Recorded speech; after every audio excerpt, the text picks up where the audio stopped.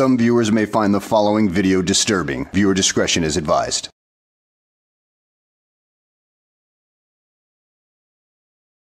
It was a year ago, around this time, that I heard for the first time the term frauditor. And the first one I ever watched was considered at the time to be one of the most vile and disgusting ones to ever walk the earth. He was one of the ones that inspired me to start making my videos. However, by the time I got started and published my first anti-frauditor video on July 10th of 2022, he had long since disappeared from the scene. That was until a few hours ago when he started posting again after a full year away.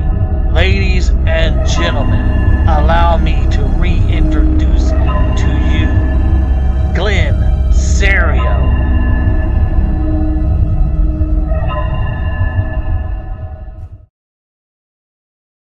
The police are on their way, sir? Oh, wow. Because you just went away right here? That was pretty difficult. I called him. I beg your pardon? I called him for him. Yeah, I already called him. He made that extremely difficult earlier. I mean, that was intensely difficult. Like, I would just call them and, you know, I didn't know why you had to make it so difficult.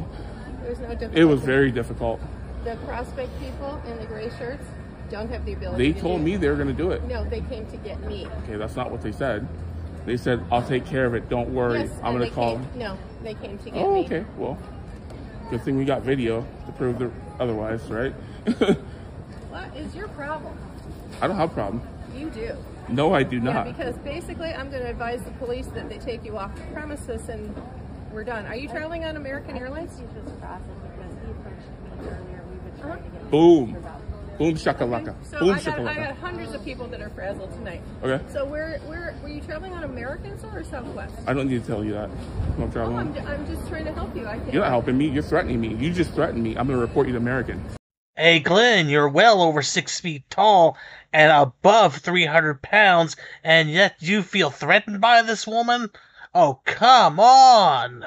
I mean, you're big enough to play King Kong should they ever cast somebody else to play that role in the next Godzilla vs. King Kong movie. Oh, that would be fun to watch. Godzilla vs. Glenn Serio. I personally would root for Godzilla, though.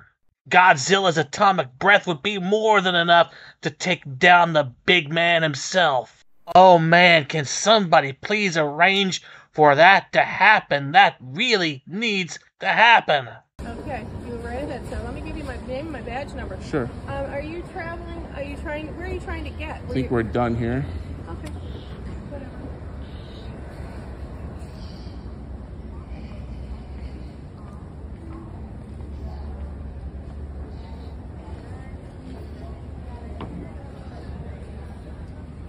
Well, it looks like things are about to get a bit more interesting around here because Mr. Grinch has returned.